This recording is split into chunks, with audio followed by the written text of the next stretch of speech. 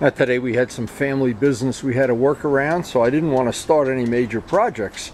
But what I did want to do is get all the motorcycles run.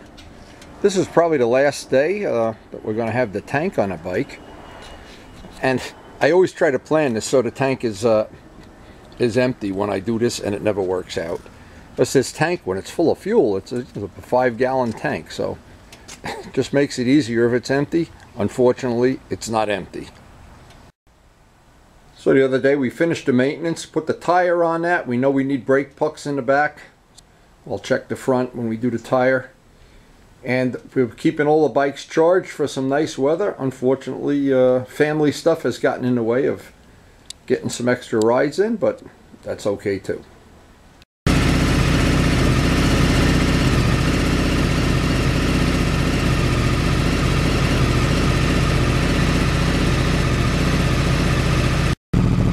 One of the things you can see right away, running your bikes, the moisture comes out of the exhaust system. You dry out all the moisture, keeps it from rusting and rotting, whatever. And this has always been my procedure, is to run them as often as possible, as long as it's above 40 degrees.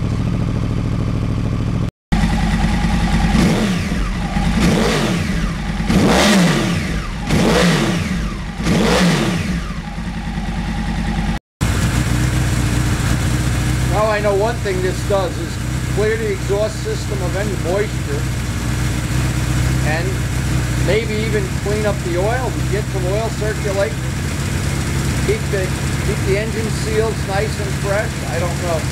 I know it works in airplanes. Well, I'm not really sure if this has any benefit to fuel injection, but I know keeping the float bowls full helps those Viton little tips in the shut-offs stay fresh. Anytime you take an old carburetors apart and those Viton tips are dried out, those float bowls were empty.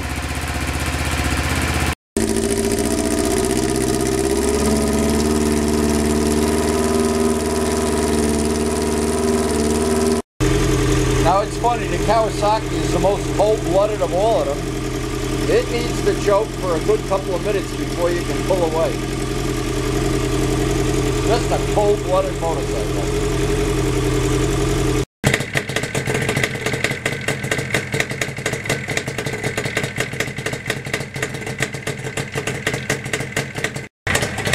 Oh, I love the smell of two-stroke oil. We always save this one for last.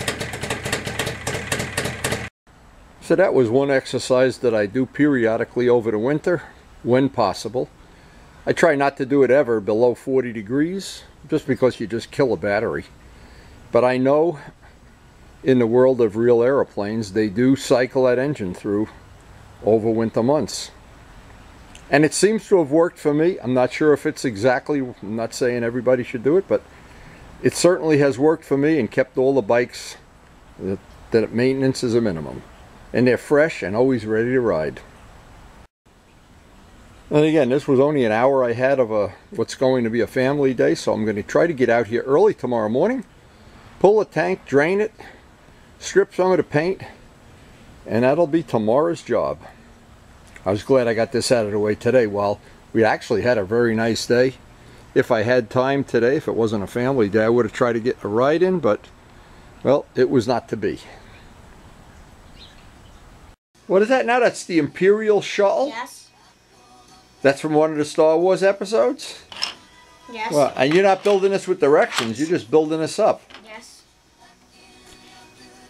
Would you go out to the garage for me, Miles, and take that gas tank off the red motorcycle? No. Well, Miles refused to help me remove the tank, so it looks like I'm going to have to use this rainy day to get that tank off, get it cleaned out, and bring it into the shop. And I've been waiting quite a while for a day like today. I should have some uninterrupted time. Whenever Miles stays over, though, one of the things we do is we rearrange all the tables and have to move all the stuff out of the way because you never know when a rocket's going to go flying up into the motorcycle parts. But today should be a good day. We'll use it to some advantage, and I hope I'll have that tank in the cellar very soon, right after the coffee. before we run out to the garage and pull that tank, I wanted to share some information. I have several cameras. The one I use the most is a Canon PowerShot. And of course the batteries don't last forever. They're supposed to last 300 cycles. They usually last a lot less. And they're about $47 if you buy a real Canon battery. So what I did is I wound up looking on Amazon, and I bought from 3 different manufacturers. I didn't even get the third one yet. For $6, you get 2 batteries. Now I know these are not going to be as good, but I'm going to have 6 of them when the rest of that order gets shipped. And I'm going to make a little report. I'm going to keep track of how many cycles each one keeps, because I'm using this camera every day. This will be an interesting test. Now these are all from China. They're all who knows what brand. You never heard of these brand, Humphrey Bogart or whatever. But what's really, really important, that $47 battery really doesn't last 300 cycles. And I thought at one time by buying a real Canon battery, it would. Now we'll see how these Chinese ones do. And I'll report back as soon as we know, a month or so from now. So we're finally out here, ready to pull a tank. And due to poor planning, the tank is half full of fuel. I got to dump that out in my can for the snowblower gas. What I try to do, of course, once I have this apart, I'll take all the hardware, polish and clean it up. And I have a quick disconnect fuel line, among other things, and I'm going to have to get this gas cap off. For the paint, I try to save this this little protector, I guess, belt protector, whatever it is. Relatively straightforward job, but it's a lot easier when the tank is empty. Of course, the overflow line has to come off, and then it's tricky to get the quick disconnect fuel line apart if you don't have the tank up in the air. That makes it at least reasonable. And boy, if you don't have a quick disconnect fuel line, this can be a messy job. This was really one of the best investments. I have these on all the bikes, so I can pull a tank without making a mess and getting fuel all over the shop. Every time I use this, I just think, what a great investment. And the wiring that goes to the sending unit has to come off. And then the last little thing on this bike, there's a cotter pin up in the front. The pin comes off. It's really a well-engineered thing.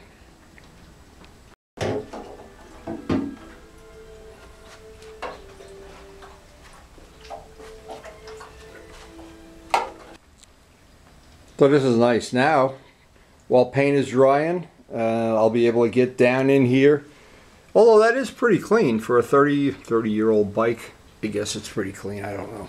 I don't know what a lot of other 30-year-old bikes look like. Anyway, this one is pretty decent. I've been working a little bit every day, 10-15 minutes when I have gaps of time. I want to clean by the radiator. That's one thing. Get any of the little residual dust or dirt that's in there. And then we have this little trick thing I want to do with the lights. The headlights were built into the fairing. I have an idea. I bought some parts from Pete at Circle Cycle that will make these headlights and turn them into blinkers at the same time. I don't know if it's going to work.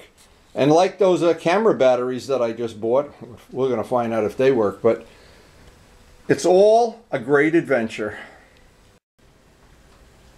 Now there's one thing about this particular bike I like. I really do like the look of the FZRs. And they certainly have enough power and they handle good, but that's not the reason I really like it.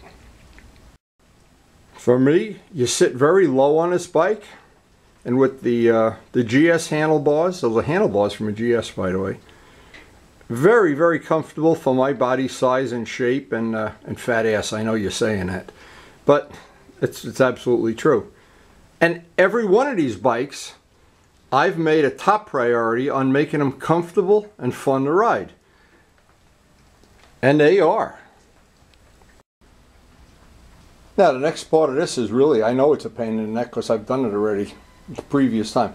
Getting all the fuel out of this tank is not as easy as you think it is. It doesn't have a standard petcock, and I don't want to take the petcock off and break that seal. So what I want to do is, I'm going to take it out by my snowblower can and fill up the snowblower can with high test.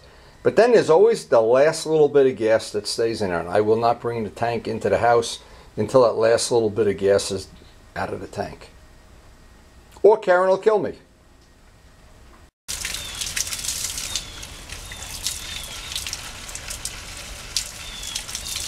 Now what I did, I had a slight change of plan. See, what I was always concerned with was the seal on this, that these rings, of course they're old, they dry out, but I noticed in my inventory I have a spare one, a brand new one, so I'm not worried about that at all then.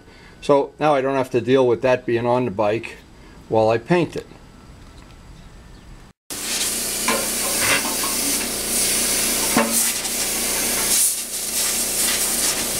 Now by having a sender out and by having the petcock out, now I have to get 2 new O-rings and a bunch of sealing washers, which I didn't want to do, but what that allowed me to do is get the last little bit of gas out conveniently. In the past, what I've done, and I'll do it now, I run a shop vac in there just to get the fumes out because I don't want to bring any of that into the house.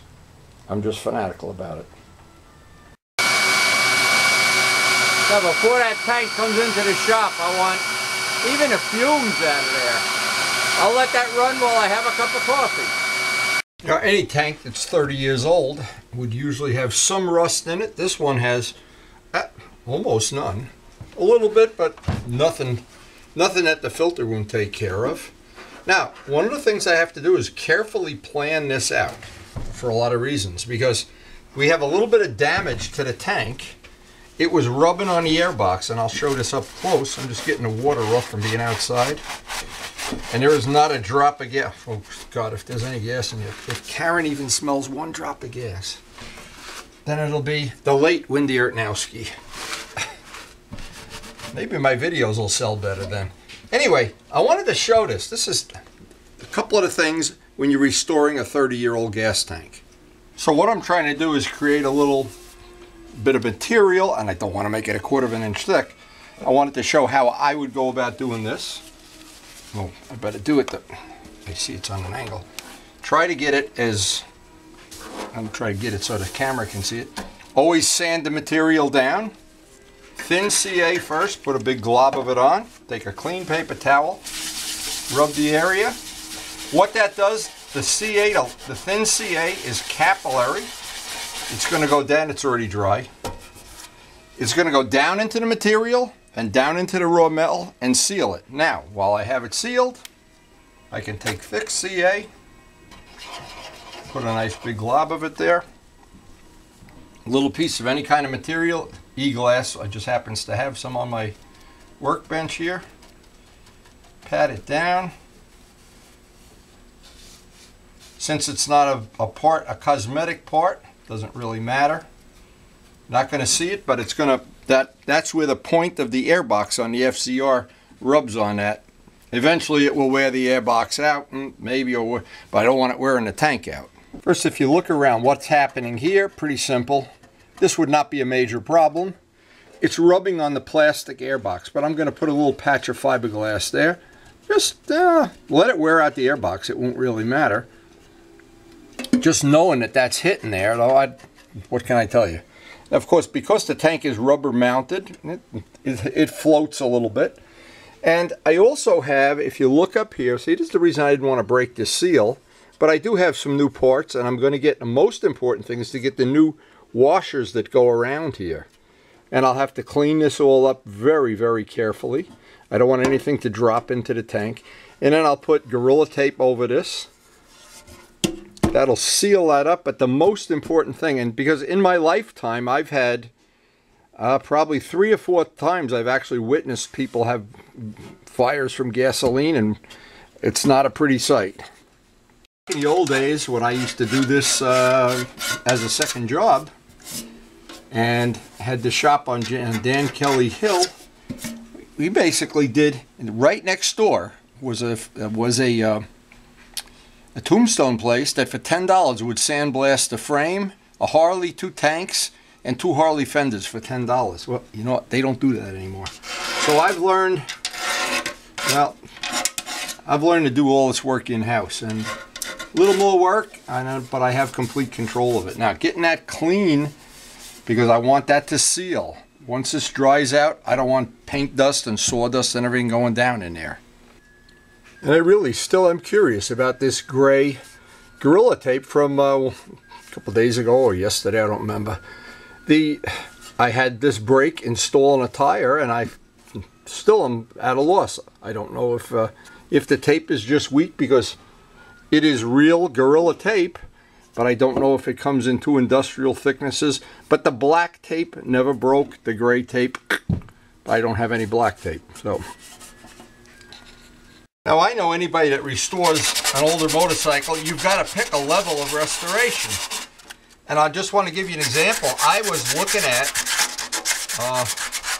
several YouTube videos where somebody would say, I could paint a motorcycle in 6 hours, you could be back riding it.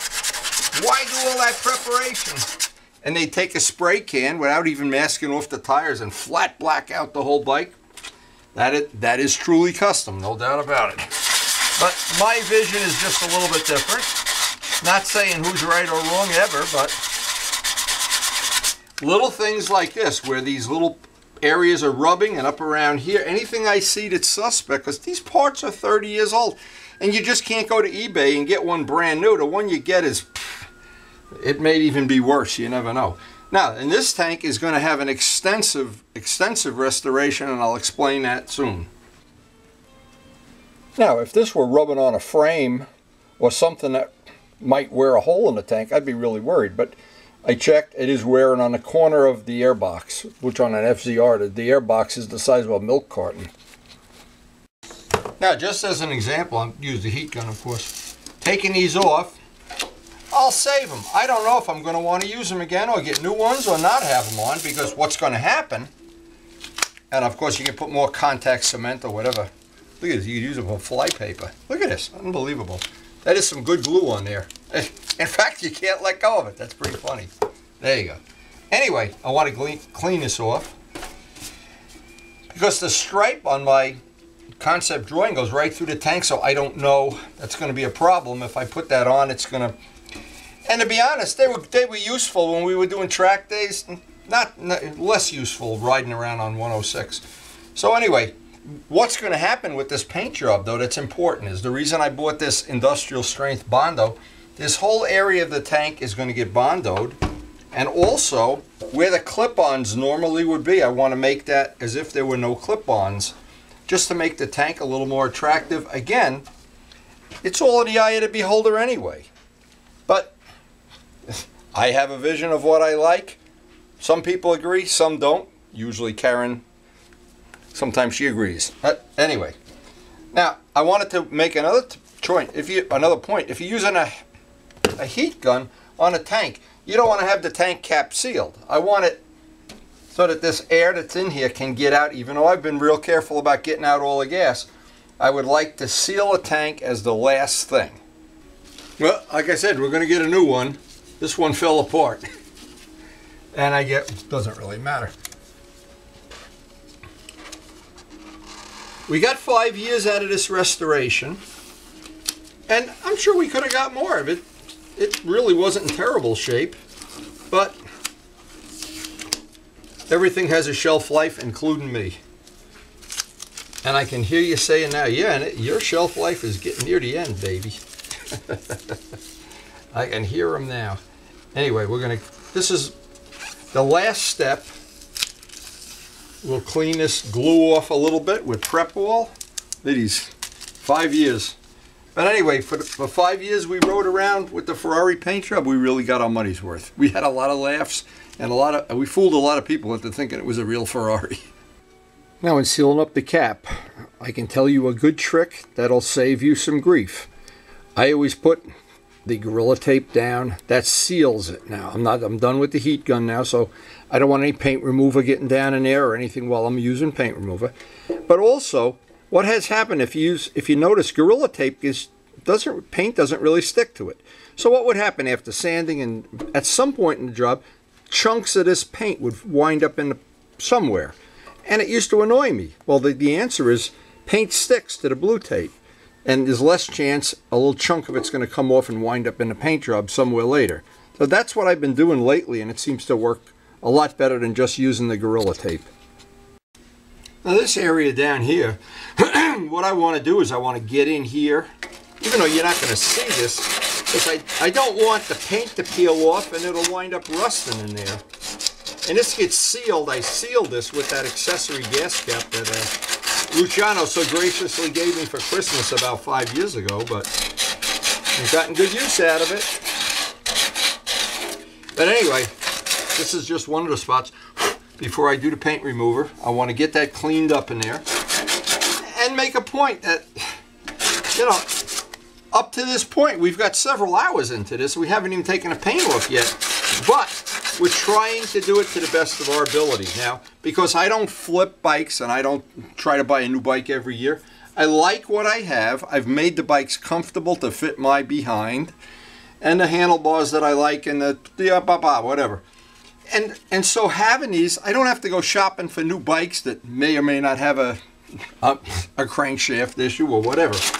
I'm kind of happy with what I have, and I try to update them on a regular basis, keep them in great shape, and the best news, this appeals to everybody. The 4 historic bikes, they're historically registered. Registration fee every year, 0, and that is a number I like. Now, up to this point, I've been very methodical about getting the gas cap sealed, the little vent in the back, the 2 little touch-up areas that I had to do on the bottom where it was rubbing on the airbox. A lot of preparation. Didn't just take out the can of flat black and spray paint the bike. And that's the whole thing. When you restore a bike, you can pick how much time, how much energy, how much money. But I do this because I'm not flipping bikes, and I plan to keep these forever. I try to do it with a lot of TLC. And it's time for the paint remover. One of my favorite parts of a job. This is the paint remover we've been using. Now today I could not sand this paint off in the shop. It'd just be too messy. And this paint remover is going to allow me to get most of the paint off, and then I'll have to wait until the day I can do the rest outside, because I don't want to do any sanding in the house today because we have the baby coming over later this afternoon. I have an extra gallon of this just in case. But anyway, the good news with this material, in fact, you know what I'll do just to make this a little bit easier? Put some paper towels under here or something, just to make it more stable. The idea of this is, and you never have to throw the brush away. The brush, I've used this brush on many jobs. I just rinse it with water. But the idea is to get as few brush strokes in as you can. It seems to go best if you can do it once, and you really do need a lot of it. And then you let it sit 10 minutes. Come back, do a second coat. Now I know this tank, there's a lot of Bondo on this tank. I know this is not going to be a pleasant, the next hour is going to be, this part of it is never fun. But you save $20 worth of sandpaper doing this, that's for sure. And I want to most importantly get this edge, because that's where I'm going to Bondo the edge on this. And I know this tank has a lot of repairs. When I did it the first time, I was shocked. I kept peeling paint back, and I see this is pulling the paint right up anyway. So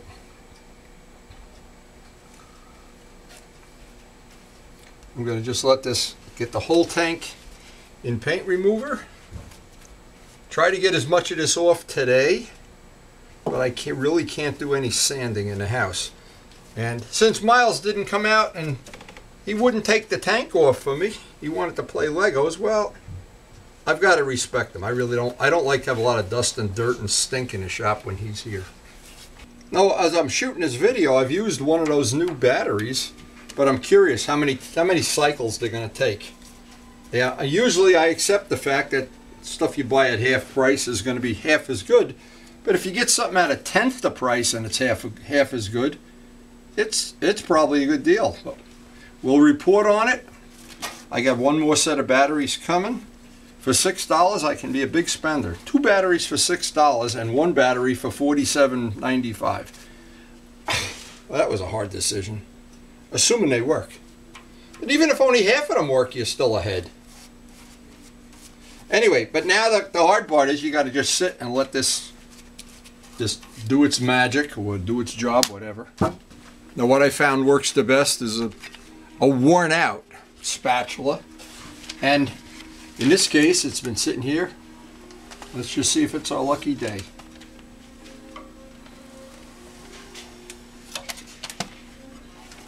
And whatever I can get off, whatever doesn't come off, I'll give it a second, a third coat. That's why I bought a gallon. But it looks like we're not going to have a real problem here. But there are some paints I've experienced. Now here, it's over Bondo or something here. Yeah, it is Bondo under here. So I want to be careful I don't make a mess out of this, even though I'll probably do, I will do all the Bondo over. So I've got myself in, no point letting the camera run here. This is the boring part of it.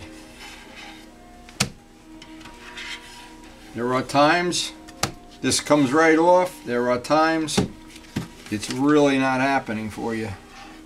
And you never know when. And I want to get all the paint off in here because where the Bondo is going to go in there.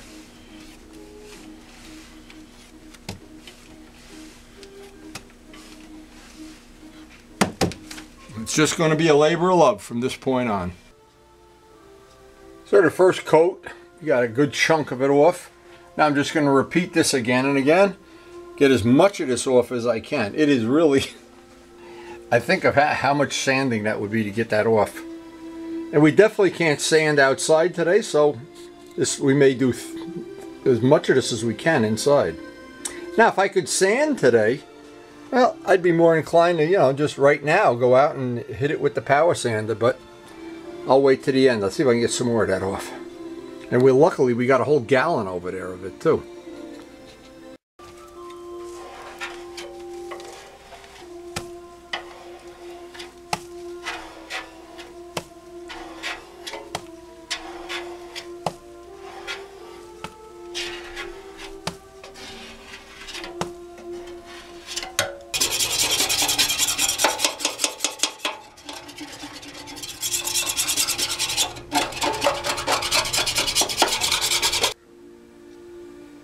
Now a lot of areas of this tank are really going to need a lot of work.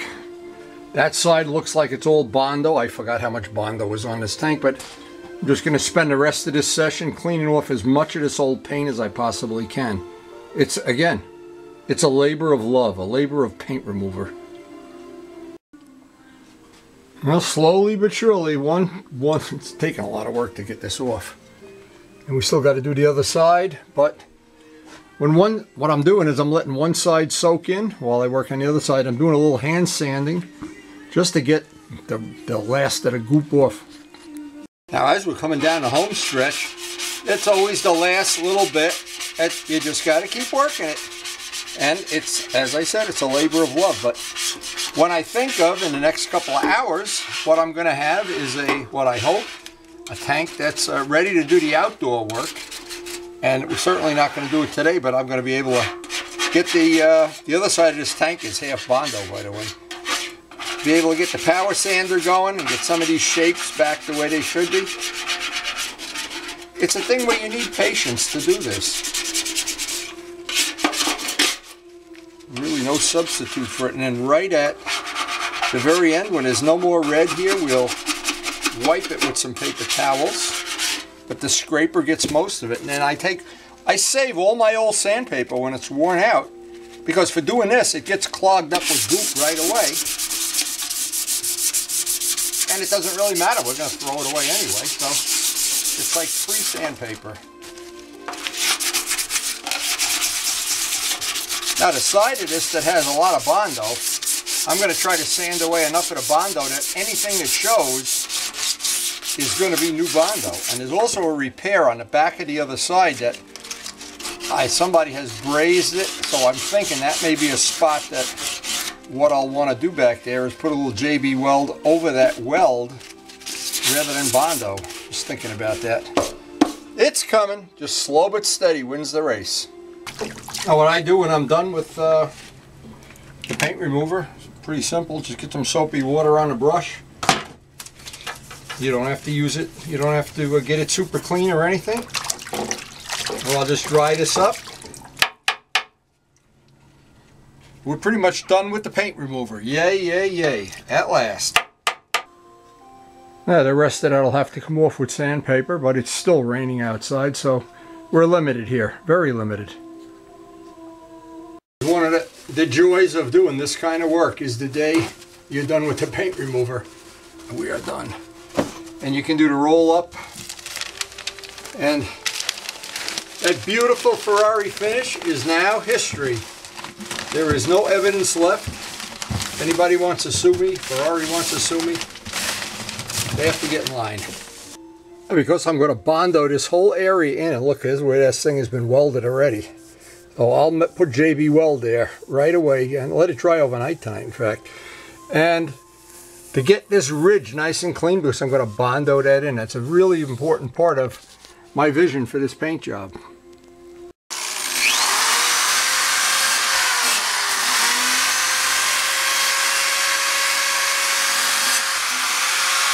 Now, believe it or not, the hardest part of this is that I don't have a helper here to hold the tank. I've been trying to find every possible way to hold it in my nose and stuff. But anyway, what I've done, I've got a whole box of wheels, and it looks like the blue wheel is the one, because what I'm doing is, rather than sanding it now, I'm knocking this off and creating a rough surface so that primer gets a good bond. And this will be a good amount of time, but when we're done, this whole tank is going to look just like that.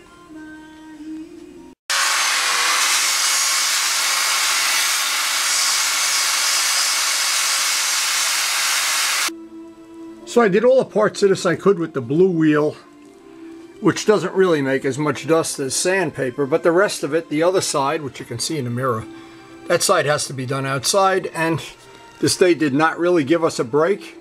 It's still pouring rain out there. Now where this weld is, I've cleaned it as much as possible, both sides. I'm going to put JB Weld there instead of Bondo in that one area. That maybe stack the deck in my favor a little bit. Now there's a couple of things about JB Weld that maybe some people don't know. It's of course metal filled epoxy. And there's a version of it called Marine Tex that's even a higher tech, higher strength product when you're doing structural stuff. But here's what's really good about JB Weld. I pre-warmed the part. I'm going to put some on here. Though the heat is going to make it more capillary. So what that means is that at a molecular level, the molecules are going to link a little bit better. And so that'll be in our favor. And then I'll have to set this aside overnight to dry, but I'm done for the day anyway because Miles is coming and he's going to do all the Bondo sanding tomorrow, I'm sure, or next day. We got a lot done today. I'm not really crying the blues here. But anyway, JB Weld is a motorcyclist's best friend. You can do a lot of things with it. And if you need to have something even stronger, look up or get Marine Tex. JB Weld, this is about $5 worth. The Marine Tex comes in bigger packages and it's a lot more money. That's all I remember about it. Last time I used it, but I fixed a boat engine with it and used it for many years and it never broke. So now the trick is, and this is from the world of model planes, a good trick, because I use this to make exhaust systems. By the way, you can use this anywhere but right up in the header area to fix a muffler. I'm not sure everybody knows that. But here's the trick. A little bit of heat. Just a little bit. If you see a bubble, any kind of a bubble, you've applied too much heat. And what that's going to do is just let that sink in. Just right on the verge of having a bubble there.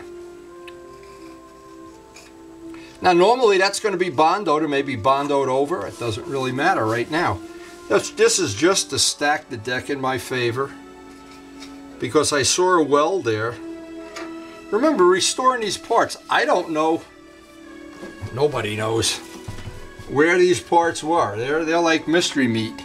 But anyway, we really had a dynamite day of getting this in the last couple of days from the last thing of the, basically on the FZR to, we are really in the driver's seat now. And the cosmetic finishing in this part, the Bondo and everything, piece of cake. And we'll do. Now the cosmetic part of this, that's a whole separate issue. We are really ready, and if you have a passion for old motorcycles, I would suggest this is a great way to do a restoration. This has really worked well for me. Go right down to the bare metal, pay the price right up front. It's like putting a good foundation on a house. And once again, we're at a watershed where, well, next couple days, maybe next week or so, we'll get Steve over here to do his backmasking. In the meantime, once that JB well dries tomorrow, we'll start doing our sand out and Bondo with a tank. So hope you enjoyed the video, and thanks for watching.